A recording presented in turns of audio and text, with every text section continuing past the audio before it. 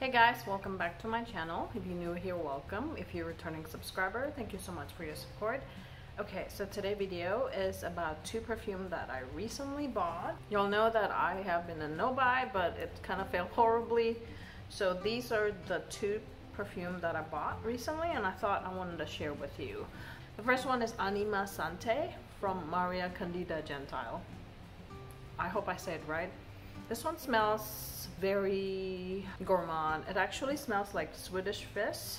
A friend of mine from here, Mara, she mentioned that this one smells like Swedish fish, and it is true. Like, you know, the candy Swedish fish. That doesn't smell like fish, but it smells like this gourmand candy, like kid snacks, that's called Swedish fish. It's sweet, it's fruity, it's sugary. It has caramel base, so it's a floral fruity perfume. Top notes is frangipani, middle notes are almond milk, melon, base note is benzoin and sequoia wood. I could smell almond milk, I could smell melon, I could smell benzoin and the wood. And I could also smell the frangipani. But the whole thing combined, it smells like Swedish fish candy, which is a gourmand. I wear this to work and it does get feedback from men. Some of them liked it. Some of them say that, wow, it smells like true gourmand. When you say it smells like Swedish fish, it wasn't a joke. So that's the feedback that I got. One of them said, why would you want to smell like that? But nonetheless, I think this is a fun one. If you like a true gourmand scent, like scent that smells like candy, that makes you happy and cheer you up, this is one of them. Yeah, it literally smells like Swedish fish. I can't speak any more about that. It's pretty plain and simple.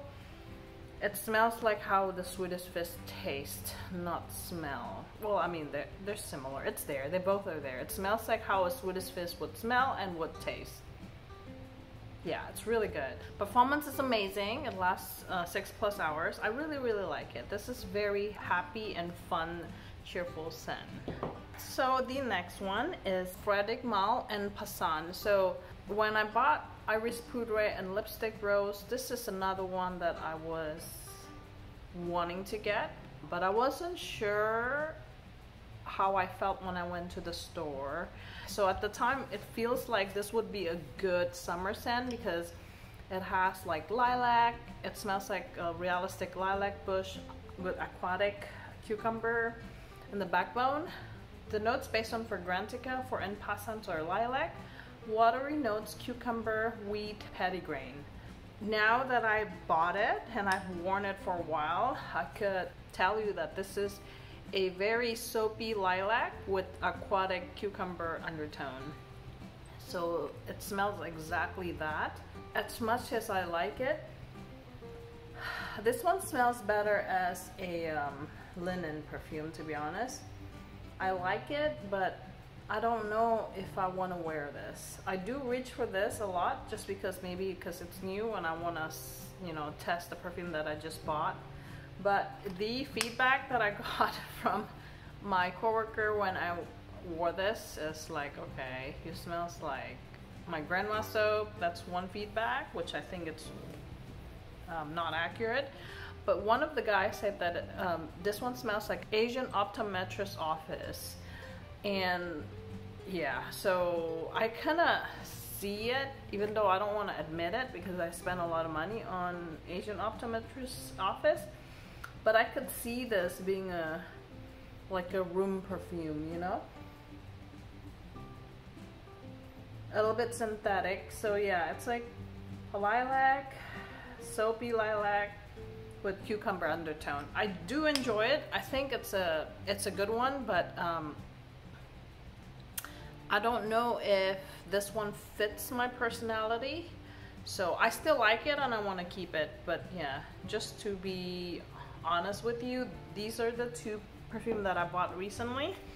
And I also got this from Frederic Malle, L'Eau de Hiver, the perfumer. For this is Jean Claude Elena. I tried this once and I actually really like it. L'Eau de Hiver is a floral woody musk. It smells wonderful. Actually, I love how it smells so much. The notes are heliotrope, iris, white musk, angelica, honey, bergamot, jasmine, and hawthorn. It smells like a floral woody musk. That's what it is. Now the angelica here is a little bit spicy. I think it's angelica and hawthorn, maybe with a little bit of bergamot. It's a little bit, and maybe jasmine. These are spicy. So it's like having a the spiciness reminds me a little bit of a like pink pepper. So yeah, it has a spiciness that bites. The way it came across to me, it smells like a soap. But this is a different kind of soap than in Passant. And Passant smells like lilac soap with a cucumber undertone. This one smells more like an iris heliotrope. It's more like powdery and musky. It smells clean. It smells subtle. It smells more wealthy. It smells more for I don't know if mature women is the right word. It smells more for like a classy type of women. Yeah, this is the scent that I would wear. I think this scent fits me more than en Passant. Yeah, it's a floral woody musk. Now the angelica and hawthorn bites a little bit like pink pepper, but if you remove that, what you get is like a subtle, soapy, powdery scent. Yeah, it's really, really nice. Now the reason why I didn't buy this, because I was told by a lot of friends of mine that this one is pretty much a skin scent and performance is not great. Now on me it's pretty long lasting, but it's very subtle. It sits closer to the skin, so this is a very intimate scent. It's not a scent that you would wear to project. This one smells like your skin but better, with a little bit of a soapy base, soapy, musky and soapy base. It's cold leaning, so it will not make you nauseated. Like I noticed that a musky scent, I'm pretty sensitive to musky scent. So if it's too warm of a musk, it makes me feel sick. But this is leaning cold, so those of you that likes a musky powdery scent, and if you don't mind a angelica hawthorn combination that come across a little bit similar to pink pepper, then you're gonna like this one. The whole vibe is very, I guess, Jean-Claude Elena. It has a little bit of a classy lady, like a classy, wealthy lady vibe. It smells like a second skin, but with a little bit of bite. Alright, so these are the three. These are the two that I bought recently. Do I love them? I don't love this two. I like them enough to keep it. So I think Anima Sante is a very novelty type of scent. It makes me happy. It makes me want to own it.